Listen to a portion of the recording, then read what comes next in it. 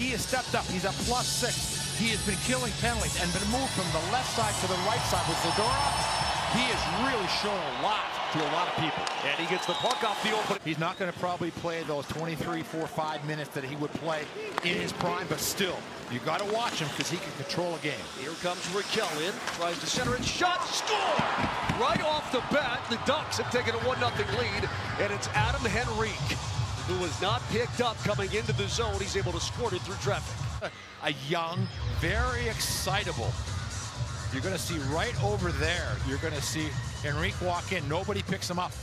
Nobody picked him up. He walked in. Everybody's puck watching right there. And Henrique, of course, it came over from the New Jersey Devils. And he's one of those guys that they need. Hammered off on the back check. Good play on the recovery there by the Ducks. Brought back the other way. Out in front. Score! Carter Rowney with a redirect. Francouz is run over. And the Anaheim Ducks have taken a 2-0 lead here at Pepsi Center. Yes, they are now finding themselves down 2-0 in this building where they have won the first 4 games.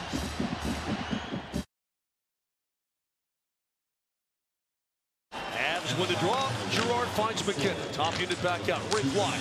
Coffer is in. Shoots. Glove. Saved by Miller. At body in front. Wrapped up and not out. Kept alive. Burakovsky.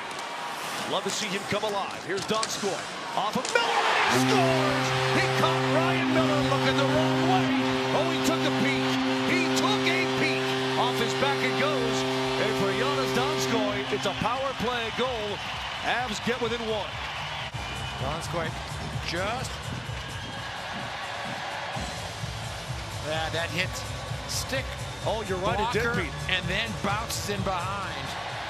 I couldn't have been more wrong. I thought he took a peek and threw off his back, but it did hit his stick.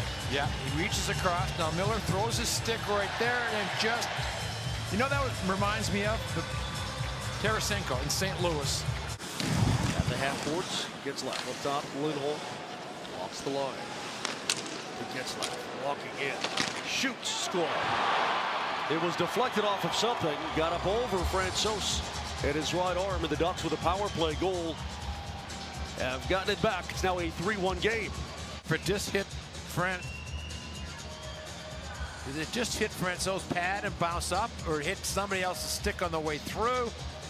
But either way, Francouz allows 3 goals against in the first time in his 3 starts for the Avalanche. I look like it might have gone off Graves' stick. Yeah, Graves' stick and then up and over. Situation. He's got it. There's McCarr, finds McKinnon. Immediately run in by Holzer. Redirect save. Another save by Miller. 2 point-blank saves as Landeskog. It's a deep. All the way up top. He's still got it. Peels and gives it off to McKinnon.